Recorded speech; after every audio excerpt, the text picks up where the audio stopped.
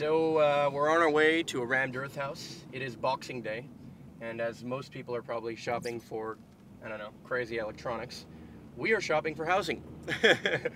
Not to buy the house, but just to see what kind of look we could potentially adopt for our community center, kind of learning center at Valhalla.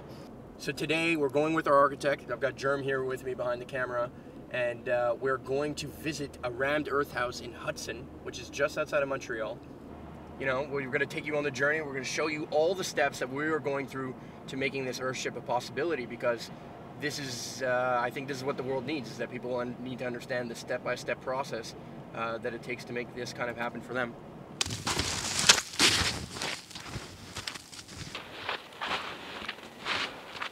It's seriously deep. Seriously.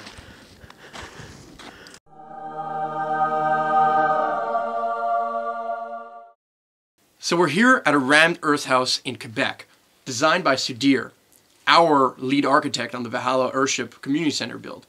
And he's here to walk us through this house and ask us questions about what we want to implement in our learning center. So we're here with Sudir, the lead architect on the Valhalla Earthship kind of community center, learning center build. And he's giving us a tour of a rammed earth house that basically you and your team designed. Yeah. This was conceived in 2005, completed in 2007, really completed in 2008. But there's a lot of firsts in this building, and I thought it'd be interesting for you guys to have a look through it.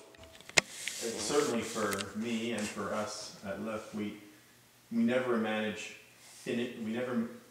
finishes as a way of giving an aesthetic kind of feel to a thing. It's always the structure of the thing itself. Right? Absolutely. It's always the stuff. Yeah.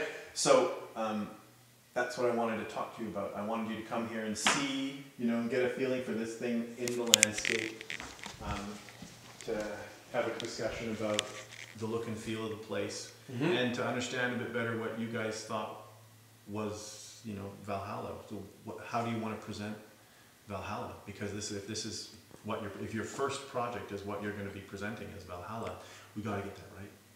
I mean, right? As I said in our previous meeting, the first thing that I have to say is we have to do it right.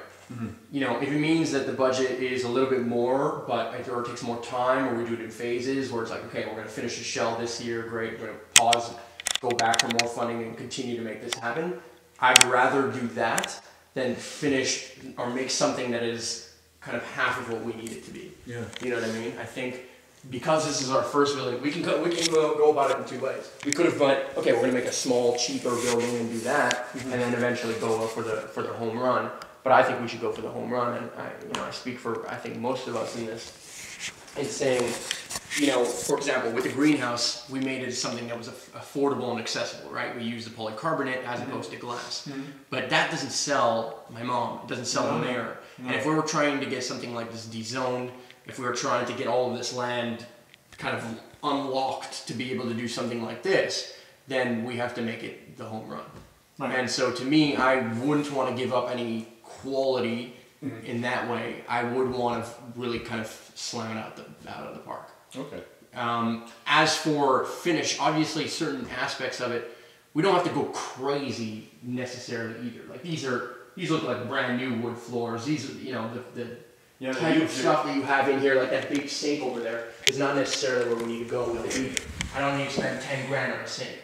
I don't think we need to go that far, but I do think like this bamboo style desk looks great. There's kind of finish, or the wood feel of this place, and the nice windows and the way the sun comes in, that's what we're selling. The feeling of the fact that the floors feel fantastic right now and don't look like concrete, another point. So I think there is a certain level of threshold in terms of finish that we do or should have. I do think we're all very much into the adaptation. We're all very much into kind of taking an Earthship and then moving it to something kind of even bigger and cooler. I think we're going to have easier time raising funds and getting things together if we're going out of the realm of normal as well. If we're making just a standard Earthship, yeah, I think people are excited very much, but at the same time, if we're making something that's really like, this is Valhalla, and this is what we want to build, if we go, you know, my dad has land in Vermont, we're talking about doing an expansion there and doing work there. We have land in other places. There's all kinds of potential for even further than just this project. Okay. So I would love a flagship style building that we take and we can replicate numerous areas. Okay. I love walking into these buildings and feeling the inspiration that comes with talking about all this kind of stuff, but also realizing how possible it now really can be and is. You know, when you walk into a house and you see a geodesic dome in the backyard and apple trees and nice wood and rammed earth, you feel like maybe you're a little less crazy than you thought you were sometimes.